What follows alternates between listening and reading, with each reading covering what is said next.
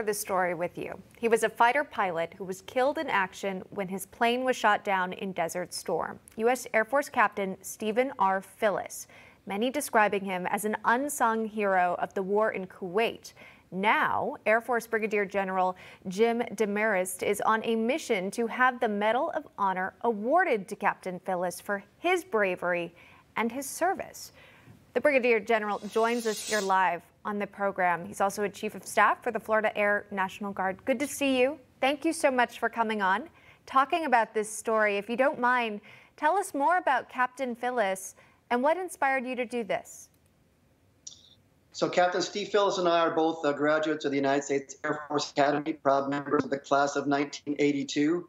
Steve and I were on the boxing team together, and that's really where our friendship began.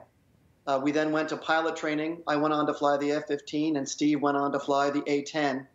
And on February 15th of 1991, Steve made the ultimate sacrifice under incredibly heroic circumstances during Operation Desert Storm. We thank him, of course, for his service. We thank you for your service as well. Tell me about sort of the legacy, the family that he leaves behind as well, and why it is so important that we pay our respects and we do thank our servicemen and women who made these ultimate sacrifices. So Steve Phillis is from Rock Island, Illinois, and his mom and dad, Bud and Diane Phillis, are still there, as are Steve's three brothers and sister. Steve was the oldest of 5 children and was committed to being the best Air Force fighter pilot he could be. And on the 15th of February, he launched on his most dangerous mission of Desert Storm. And his wingman, Lieutenant Rob Sweet, was shot down over a 10,000-unit Republican Guards division and began parachuting down on top of the troops that they had just got done bombing and strafing. Steve stayed in the target area for over 4 minutes, exposing himself to intense enemy fire, completely disregarding his own safety, and ultimately paying the ultimate price, sacrificing his life, trying to save the life of his wingman. And that type of sacrifice is something worthy of recognition and celebration. Yeah, I know you're seeking for that Medal of Honor to honor Captain Phillis there. And have you been successful? Have you heard positive response from those efforts? Well, Steve was awarded the Silver Star and Purple Heart, so he's a hero under any circumstances.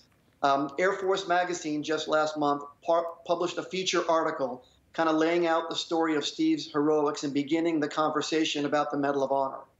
I'm with you today to help spread the story of Captain Steve Phillis. But shortly on the heels of this effort, we're going to begin filing the paperwork necessary to go through the Department of the Air Force, Department of Defense, all the way through Capitol Hill to the White House to see if we can't get that Silver Star upgraded to the Medal of Honor. Wow. So far, everybody that hears the story is inspired, but we've got a long way to go because it's a very heavy lift. As you can appreciate, the standards for awarding the Medal of Honor are justifiably very high. But when you look at what Captain Steve Phillis did on February 15th, his heroics check all the boxes. I'm so glad you were able to share his story, come on the program, talk about Captain Phillis here. Just maybe your final thoughts on the respect that military men and women should be receiving based on the sacrifices that they make to protect our nation. Sure. I'll go back to Desert Storm because that's where Steve lost his life, and that was where I served last on active duty in a combat role. And, Desert Storm was wildly successful. We were, for the most part, I think, a victim of our own success. We forget that we lost over 150 troops, 24 fixed-wing aircraft, and 5 helicopters, and that comes at a cost. And, every single day, our men and women in uniform are out there doing the job, many of them unsung heroes like Steve. Not all of them in harm's way, but all of them contributing something and giving something of themselves. Our service members, their families, their friends, their businesses, all making sacrifices so they could serve and defend those freedoms and things that many of us take for granted. And so I'm here to help promote the story of Captain Steve Phillis and recognize that freedom comes at a cost, sometimes the ultimate price. Yeah. Again, so glad you're able to join us here on the program talking about Captain Phillis. That's Brigadier General Jim Demarest. Thank you so much. We appreciate you taking the time.